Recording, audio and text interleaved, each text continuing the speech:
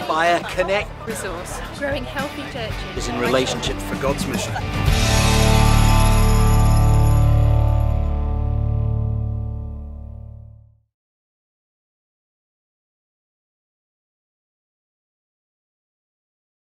Well, welcome everyone. It's wonderful to see you. We've really been looking forward to this day, and we're really grateful to Rachel, who's given up time to be with us.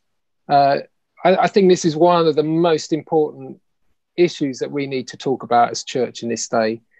For many of us, one of the elephants in the room is what we're doing in terms of developing, reaching out, equipping, enabling young generation, young leaders, young disciples to emerge amongst our churches. And I think it's a challenge, not just for smaller churches, it's a challenge for every church across the United Kingdom at this time.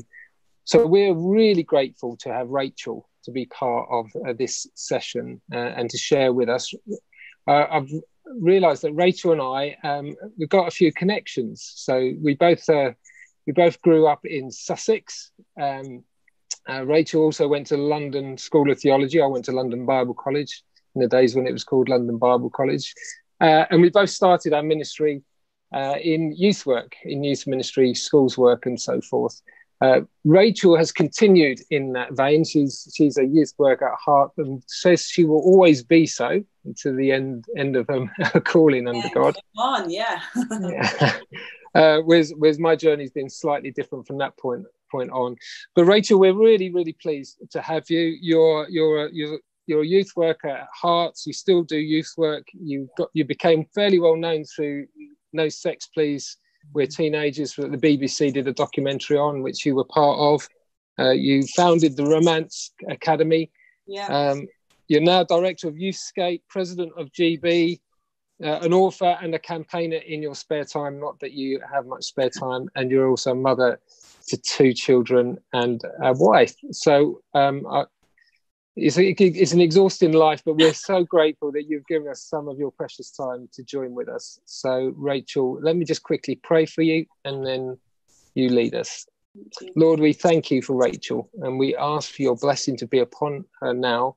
And we pray that the Spirit of God would speak through us in this key issue about young people particularly.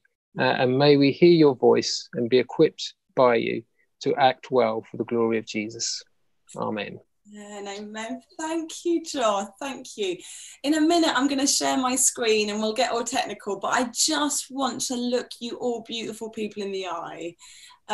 Because I'm so sad that I can't be meeting you physically. I was so looking forward to being released from the north, coming back to the south, which is my comfort zone. I've been so excited to meet you all. But Zoom is good, isn't it? And thank you, Joth, for so kindly saying that I'm giving out some of my precious time. Do you know what? I'm really conscious that you're giving up your precious time too, and that you're leading a church in a time where, there's no books written on how you lead churches through pandemics. It's been throughout history. God's people have risen up in extraordinary times, but I'm so mindful of what you're facing. And so my heart, although I absolutely want to provoke and challenge and inspire around this topic, I really want to encourage you and for my words to bless you immensely, because God is so delighted with you. You are his son, you are his daughter, and I really want today to bless your heart and to provoke you to action. But I know that I've got in front of me people who love young people, who love your communities. So I'm totally seeing us all, we're in this together, and I really hope that my words encourage you. I'm using a keynote presentation, which I tend to go through things quite quickly. I don't have lots of text on the screens. So it might feel like you get to the end of the session and think, oh my goodness, I feel like I've been on the fastest train ever, and I've not grabbed any of it. So what my commitment is, once today is over and everyone's cooled down and we've kind of let things settle, if you'd like the content from my slides, I can't let you have the images, but I can kind of pull out the content and create a PDF. And if you think that you would like that, because there's some things that you missed, then I'd be very happy to get that to you. So maybe, Joth, I can arrange that with you. Brilliant. So now the technical stuff happens. I'm going to share the screen and then I'm going to keep going for it. And you can see the slides that I'm using. Here we go. Brilliant. That should be working. Fantastic. So when the doors of the church reopen, a big question that I find myself asking, and lots of youth workers I chat to, and us at Youthscape very much are asking, is when the doors of the church reopen, will young people be there?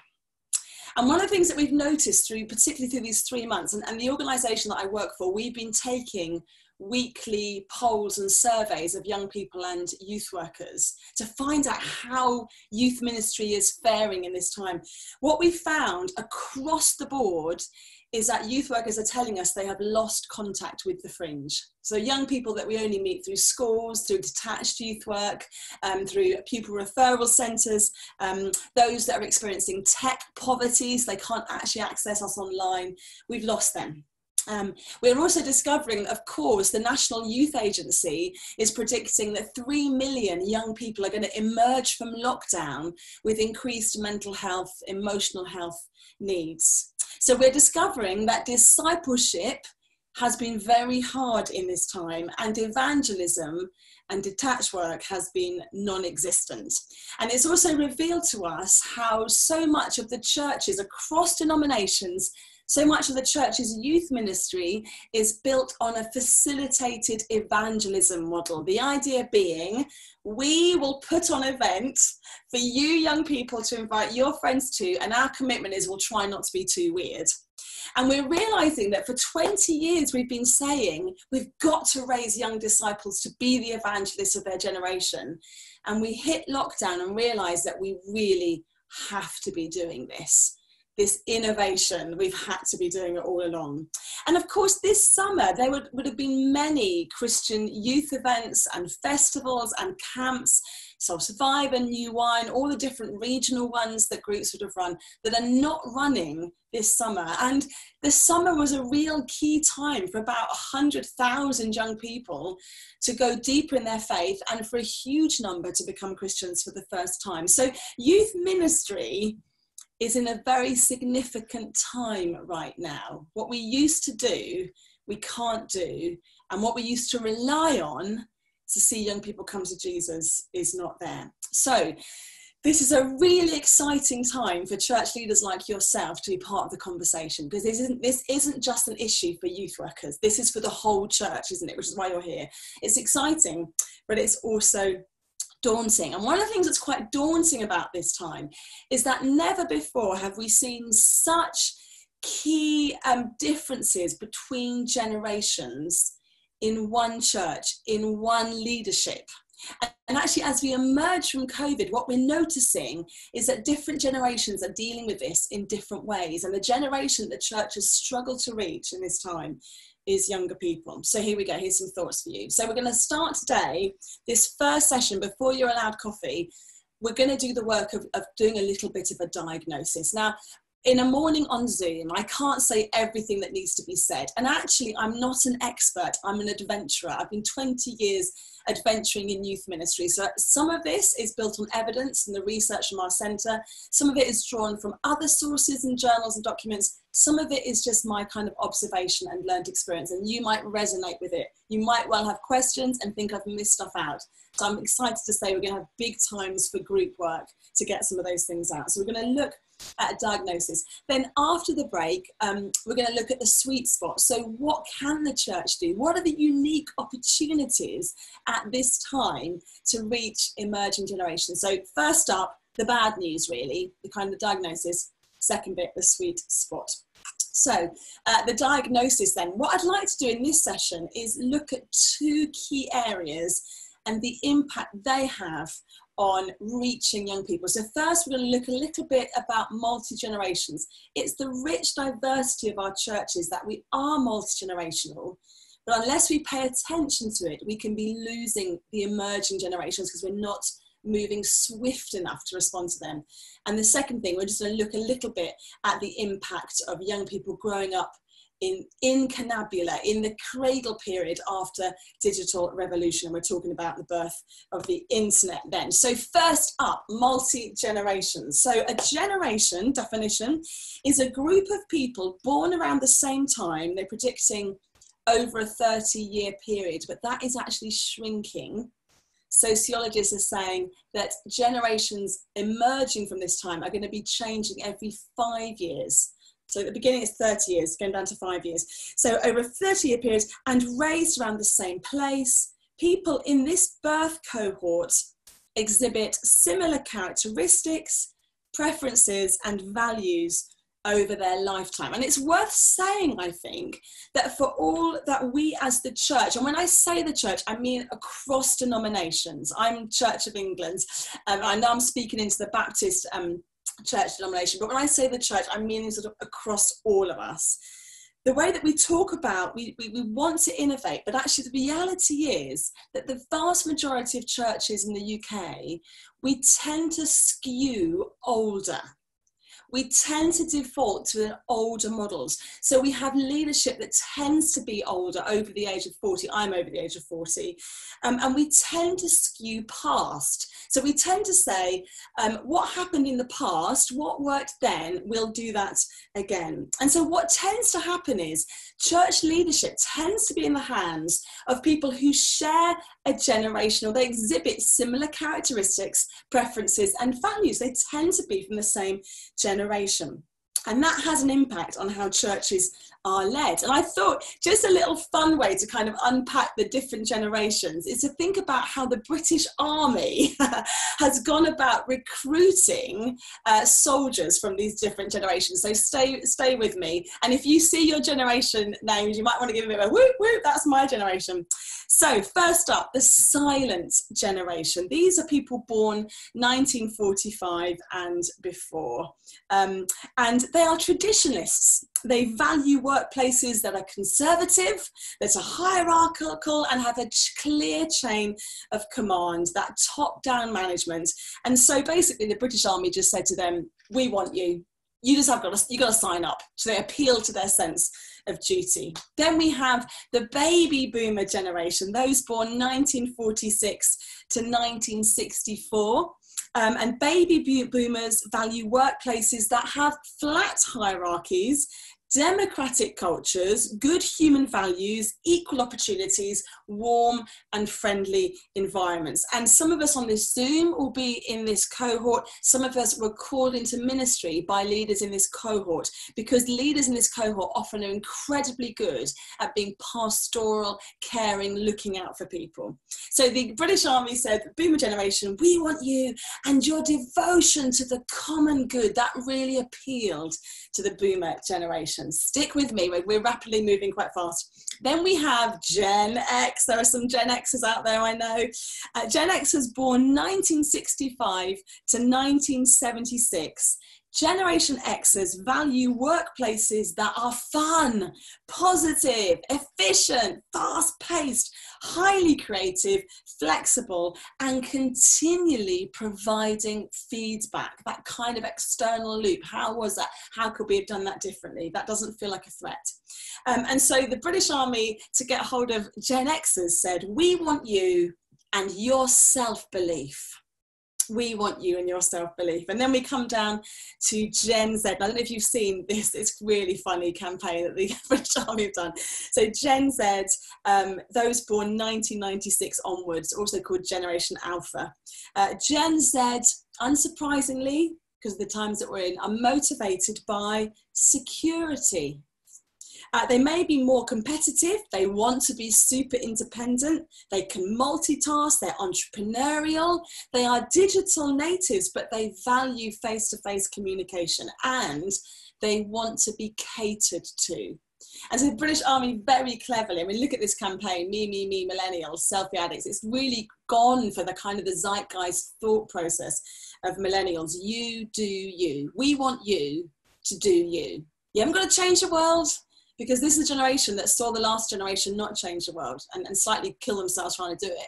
Don't have to change the world. Just you do you. You be you. Okay, so that's very rapid, looking at the different generations. But sociologists talk about how the key differences boil down between the generations, boil down to these three areas: communication skills, the ability to adapt to change, and technical abilities. I mean, I am sort of bridging Gen Y and Gen Z, and I'm terrible at technology. So all of us in our own way will totally buck the trends. And there'll be some of you, in your 60s who are absolute whizzes on things changing rapidly. So this is not to kind of label generations and be prescriptive about them, but to recognize the challenges around this. So regarding communication skills then, baby boomers tend to be more reserved. They're cautious leaders. Gen Z favour command and control. We're going to do this. Gen Y prefer collaboration. Let's do this together. Let's get all the churches together. Let's hang out together. Let's do a youth service for the whole place. And Gen Z, they want personal communication. So think about change management then. Baby boomers are cautious. Gen X and Gen Y see change as a new opportunity.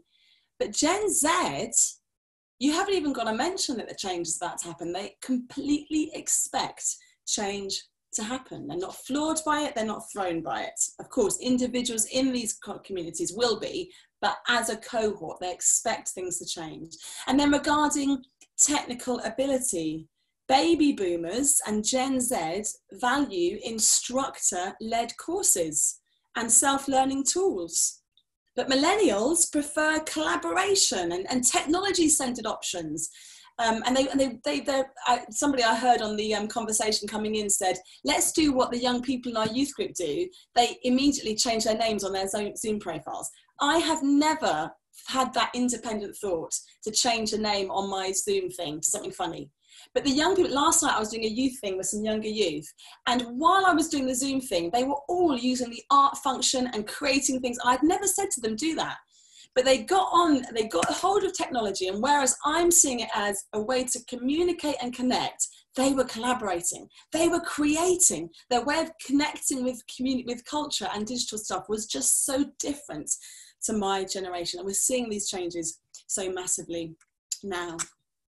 So there's a brilliant quote from a guy called James Emery White. And if there's one book that you guys get that I want to recommend to you to get hold of, it's called Meet Generation Z by a church pastor of a mega church in America called James Emery White. And he talks about how Generation Z, so we're going to start zoning in on this group now, Gen Z, sort of age 25 and below, will be the most influential religious force in the West and the heart of the missional challenge facing the Christian church. Gen Z will also soon be the largest generation in the workplace. So very rapidly, the way Gen Z functions as a generation is going to be the way that kind of everything is geared towards them. They're quick paced, they're fast moving, their sense of creating a sense of self is going to become the main focus for the way that community moving forward functions. So that was thinking a little bit about generations, but also we're also recognizing that this is a generation who are massively impacted by some huge beasts that they are growing up through. So number one, Brexit. When the country voted to leave the UK, I was working in North London, and the reaction of young people, rightly or wrongly, and I'm not going to get into political discussion now, but the reaction of the young people in North London who I spoke to was they absolutely felt the old generations were sailing them down the river. And that wasn't what was in the minds of older people as they voted, or however people voted. But their feeling was anyone over the age of 18 who voted was choosing to put their safety before that of younger people.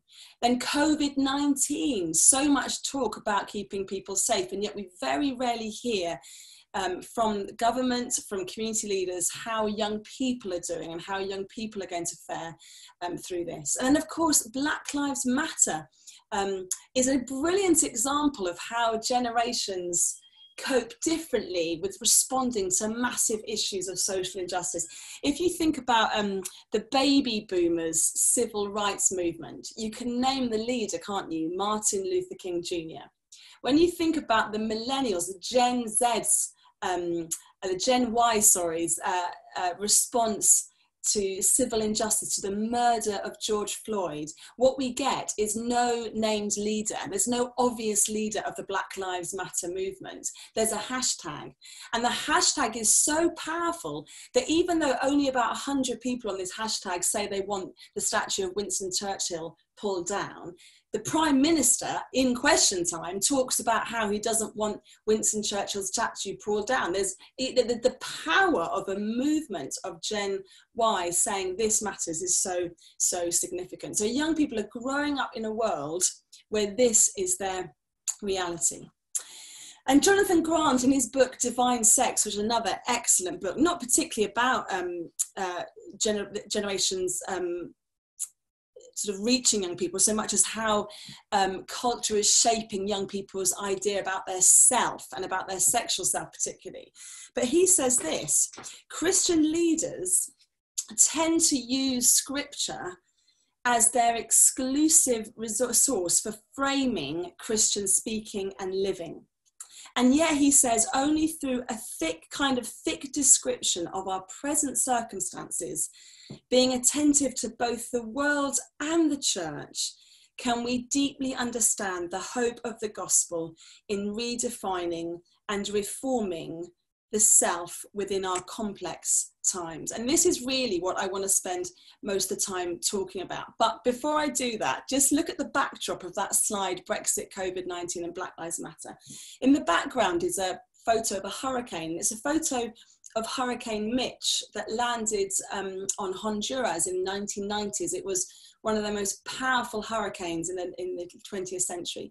And overnight, they predict that it kind of destroyed 80% of Honduras's communications and road networks. So overnight, roads were destroyed, railway lines were destroyed, communication methods were completely destroyed. And they quickly realized, the government quickly realized that to come out of this massive hurricane, they couldn't just simply lay down roads where roads used to be. They couldn't just go back to how it was. They had to reimagine a whole new way to get Honduras back up on its feet. I mean, I'm going to show you later a really powerful image on that and what they did.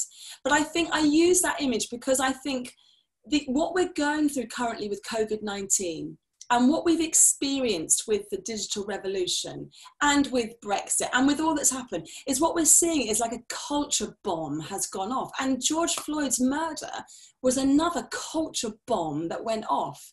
And we will process it in our own way. But for younger people growing up in this world, this stuff has the power to completely reshape everything that they know. And so as people who care desperately about reaching this generation for Jesus, we need to be leaders who are prepared to look at a shattered landscape and say, rather than default to what used to work, are we prepared to look for the new places to lay down the pipelines to reach these young people? New ways. I mean, Louise in our little group was saying, actually coming out of COVID-19, I think mental health is going to be one of the big things that we as a church got to respond to. That's the kind of thinking that I'm talking about. You know, Jesus is unchanged. The gospel has happened. The good news has happened. We get to be speaking and preaching the good news. But Leslie Newbigin says that the gospel is forwarded every generation to a new address. So the question for us is, what's the new address in the fallout of all this stuff that we need to understand so we can forward the gospel to the new address? So that's where I'm coming from on this. So what I'd like to do now is, before we break into our groups, is to unpack 5 key things in culture that are shaping young people's identity and sense of self. And it's so important that we understand this. I call it the misformation of the self. So understanding the nature of the modern self, how young people see themselves, how they understand their identity, how they deal with the world and their relationships, has enormous significance for spiritual leaders because it cuts to the heart of Christian identity and mission within our culture. Is Christian identity being formed by the church or is it being formed by culture at large? And I imagine you have a gut response to that. So the overwhelming psychological question that every teenager is asking, whether they live in Honduras or Hartlepool, whether they're from a Christian family or not, the psychological question they are asking the world is, who am I? I've got this picture of a chair here, and you can imagine somebody's identity being built like we build a chair. So you've got there the 4 legs of the chair, and child psychologists will talk about the 4 psychological questions that babies up to pre-pubescent children need answered. So it's questions like, can I trust? Have I got what it takes? Am I any good at this stuff? So they're unaware they're asking it, but these are the developmental questions that children need to have answered before they can move to the next stage. And of course, it can be answered positively. Yes, you can trust. There are primary carers in your life who care for you, who put your needs first, or they can be answered negatively. No, you can't trust. Your family are high on drugs the whole time, so you've had to be taken into care, and actually the world around you is not safe and predictable. You can't trust.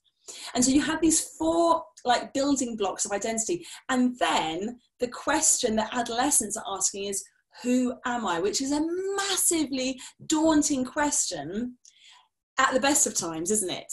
But it's particularly daunting if there have been situations in your life where you think, I can't trust people or myself.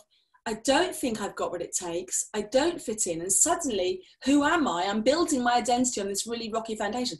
And what also happens if the culture around you says, actually, who you need to be is X, Y, and Z. You're a Christian. Oh my goodness, that means that you're a homophobe and that you hate people and that you're really repressed. Do you see what I mean? So suddenly the who am I question becomes really weaponized in a culture that has very strong identity politics happening. So let me talk you through some of these 5 key things, and this is what we're going to be talking about. So what are some of the key things that are shaping Gen Z's identity? Number 1, digital reality.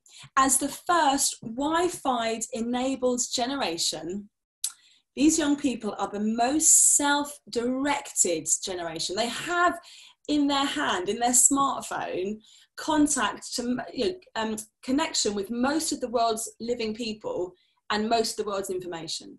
They also have access to the most bizarre, perverse, destructive, dangerous stuff they could have, and some of the best stuff as well. Like they are the most self-directed. And actually, gone are the days where adults are the source of information. We need to see ourselves as the advocates of wisdom. It's a very different role. They don't need young adults to tell them the meaning of life. They Google it. Number 2, performance of the individual. So for young people growing up today, they know that they need to perform who they are along very tightly prescribed lines. So let's take the Black Lives Matter as an example. A number of Black young people who I know here in Preston and in London were asking huge questions about, this really matters to me, I'm passionate about this, but I don't know that I'm doing it. I don't know I'm saying enough on social media. Do I get a blackout screen on my Insta? Like if I don't perform this, then am I a hater by being silent and not performing along certain lines about gender or about sexuality? If I'm not allying myself to everybody who feels that they have some reason to say I'm being victimized in society, are they then part of the hate? Does that make sense? So for young people today, that desire to be an individual has never been greater, but the fear and the repercussions of getting it wrong have never been more dangerous. For example, if a Christian teenager was to tweet or put on TikTok, penis is male, they probably would have their account taken down. They'd be called a hate preacher simply for stating something they perceive as self-evident biology. And so young people are finding they need to be this independent, fully formed, clear sense of this is who I am, I'm loud, I'm proud, I'm this. but they also know that if they get it even slightly wrong, they'll be at best cancelled and at worst completely destroyed. Pornography, pornification of life. I talked about that a little bit, but young people are living today in such close proximity to a universe of pornographies.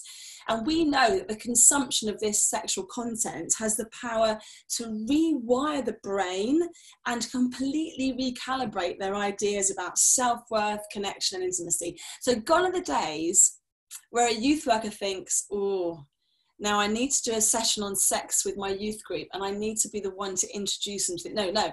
What youth workers are having to think now is, the young people in my youth group have already seen stuff. They might not have gone looking for it, but they've seen it. So my job now is to somehow have to talk about stuff that we shouldn't be having to talk about to 11-year-olds, but this is the reality of the world that they're living in. So what's our role when they might have seen the most gratuitous sexual display of that's completely racist, completely sexist, and what's our role in that? So digital reality, performance of the individual, pornification of life. I told you it'd be heavy before coffee, I warned you. Number 4, the rise of the nuns. This is not the rise of the nuns, as N-U-N-S, although I'd love to see more of a rise of the nuns. They're amazing women. But this is about, in the under 18s, increasingly, religion is not just seen as irrelevant, it's seen as dangerous. And this is what Muslim young people and Christian young people have in common.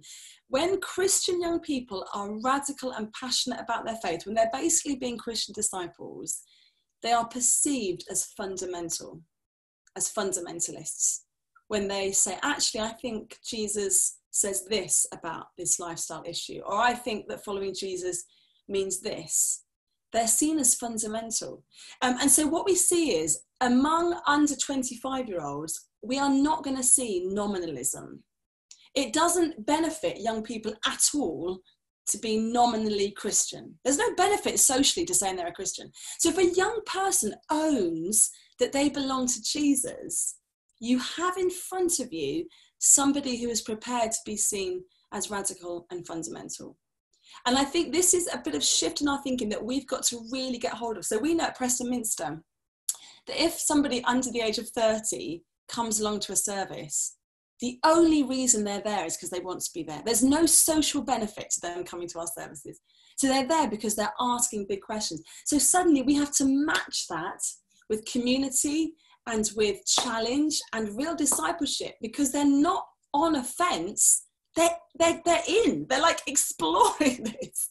And that's been interesting about the digital space, hasn't it? About people trying out church from afar. So one last point, and then we're going to go into our groups, because I realised that good, we're right on time. So the last one, number 5, is the new totalitolerance. And I think we see this a lot in social media. We see it at the moment happening with J.K. Rowling, the author of the Harry Potter books, with her views around biology and the trans debate. And there's a new totalitolerance that goes like this. Your words and ideas, if they disagree with what I think or feel, so significantly affects my ability to function that even your presence damages me. And I need you to come and ally with me and speak against them, because that's the kind of protection I need in order to function. And we did some research at Youthscape into trying to find out how young people are asking questions of faith when they live in a world that says, if you ask a question, you sound like you're disagreeing with somebody and you're questioning them. So we did a bit of research, and we had, I think, about 20 Christian youth workers conducting hour-long conversations with unchurched young people. And we just kept saying to them, do you have any questions about life, about faith, about where you go when you die? And for the majority of the conversation, these young people said, no, I'm fine, whatever, you know. And it was interesting, because you think so much youth evangelism is built on the model of apologetics. Young people are asking questions, so let's answer them. But we found devastating in this research, young people were not asking questions. So we called the research No Questions Asked. But interestingly, at the end of every interview, when the interview was switched off and the youth worker said to the young person, how did you find that? They said this, invariably they said this, that was amazing. Like, no one's ever asked me that stuff. Like, I don't have anybody to ask stuff to. So the youth worker was saying, but you didn't ask anything. But the young person was saying, but nobody ever asks me if I have questions. So it's propelled a massive bit of research for us at Youth Tape about, well, how do we, in this environment, how do we help call that curiosity out of young people? And this is what I'm talking about this thick description. Like, you and I could think about young people in our community and think they're not asking any questions about faith. Well, on the surface, they're not, because it's too dangerous. But what if we understood that and we realized that and we responded differently and we did stuff not that worked with teenagers 30 years ago, but that works with teenagers now? Because all of this stuff that I've chucked at you, which you're probably like, what was that? All of this combines in such a way that means that at the moment there is a huge wedge between church and youth culture. But that wedge is a lie, because Jesus is good news for every generation. And we need to be leaders that, like Leslie Newbegin says, the gospel is simply being forwarded to a new address. And on our watch, that's when the new address is opening up. And we could be leaders that keep going this way and skewing older and doing, or we could say, let's enter the ugly zone. And sports people know about the ugly zone, the bit that feels uncomfortable, because actually our mission is to connect. So I will now stop and you will be flung beautifully into groups. And these will be your questions. Let me just back that up with this image. So this is a photo of Honduras taken a couple of years after the hurricane. Can you see you might have seen this picture before, it's well known. The bridge is not over the river. At one time, that bridge was over the river, but the hurricane came and the river changed course and that bridge is no longer relevant. And I suppose that's the tantalizing image to have in our minds. Jesus is always relevant. The gospel is always relevant. And as those that carry the gospel within us, the question for us is, how do we make sure we're building bridges in the right places, not in the places that used to work but don't work anymore? So here we go. Here are your questions. Does any of this marry up to your experience or the perspectives of young people you know? And you might say no. Talk about that. Might say yes. Number 2, how have the needs of young people been understood and addressed during this time? I called it COVID. I know it's COVID, both politically and on a local church level. What's your response to this? And number 3, when it comes to reaching and discipling young people, what ways has the church nationally become a bridge, no longer over river? But if you're feeling brave, maybe the church that you've been called to serve, how has the church that you're in become a bridge that's no longer over a river? So I don't know how brave you're feeling for that. So great. Well, I'm just going to wrap up very briefly. Do you feel overwhelmed? I mean, I deliberately brought out some big things there, big themes. Do you feel overwhelmed? Well, if you feel overwhelmed, slightly annoyed at me, you've got too much on your plate anyway, good, actually, you're feeling the exile. And I think at the time of the exile, when God's people were sent into the desert and they wandered around for 40 years to learn how to trust God, God took away their Jerusalem. And in taking away their Jerusalem, he gave them the whole world, didn't he? Because God is after people from every tribe, every tongue, every generation. And I think a little bit of my heart for this first part of the morning was, if we feel like the stuff that maybe was working pre-lockdown just isn't going to, and if we have churches that are saying, great, let's get back to everything that was, and you're thinking, no, this is a time to try new things. I want to kind of fuel that and say, good, you're feeling the exile. And as God takes away maybe some of the things that we used to rely on, he's going to give us the whole world, which is always his dream for his church. So in this next section, after coffee, it's called the sweet spot. We're thinking about what is it that as churches we are best placed to do in reaching this generation. I've got lots of good news and hope stories for you, because I think actually reaching this generation is going to be one of the most exciting things that we as a church do, because lots of the baggage of previous generations, lots of the stuff of having to unchurch people and convert them to Christianity, we're not going to need to do. It's going to be a very different mission field. So come back after coffee, stick around, and we're going to be looking at some beautiful things that we can do to engage this generation in following Jesus. Inspire, connect Resource. Growing healthy churches. is in relationship for God's mission.